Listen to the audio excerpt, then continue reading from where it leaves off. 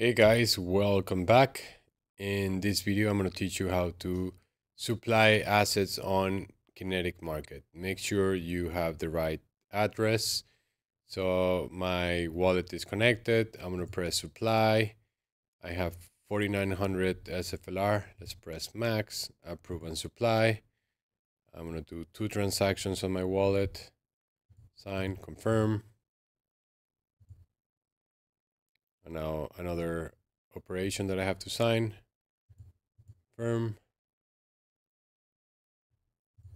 Perfect. So now if I go here to my dashboard, I can see that I have $96 supplied.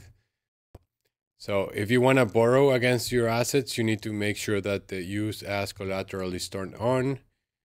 That's another transaction that you have to sign. So now you can see that it's on. And then if I go to borrow USDC, as I move this line, you see that my health factor decreases.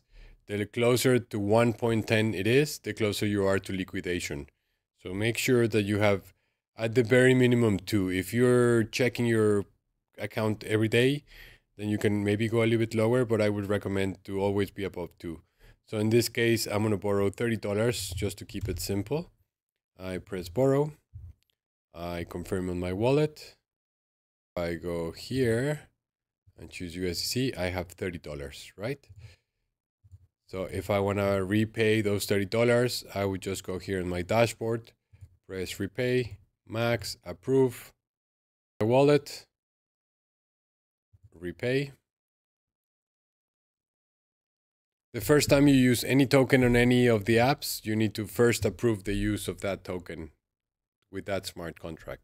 That's why right now we're using 2 operations for each. So right now my balance shows a 0.